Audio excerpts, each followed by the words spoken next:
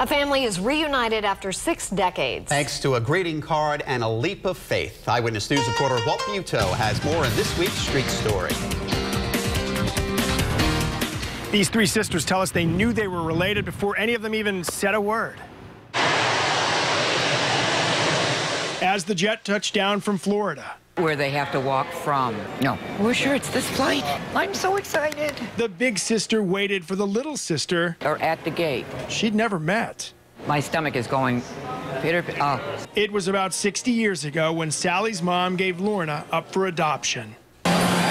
There's my sister right there.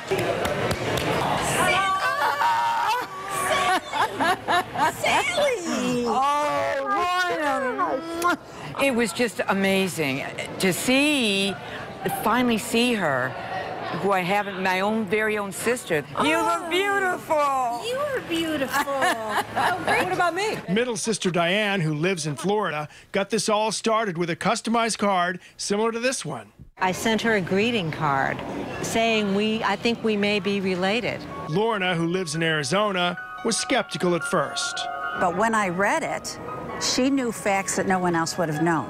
I knew my last name was going to be Hart, and hers was signed with the last name of Hart.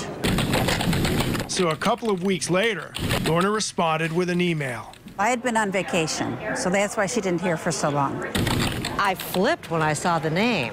So I wrote to her and told her who I was, and I said, it would be really great if you could call me. And I held my breath the minute I pressed send.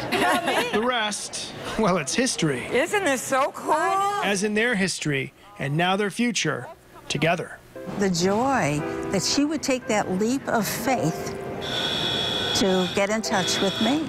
It's just amazing. I just thought it was a miracle.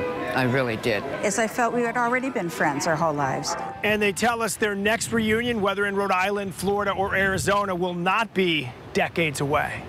On Post Road in Warwick, Walt Buteau, Eyewitness News.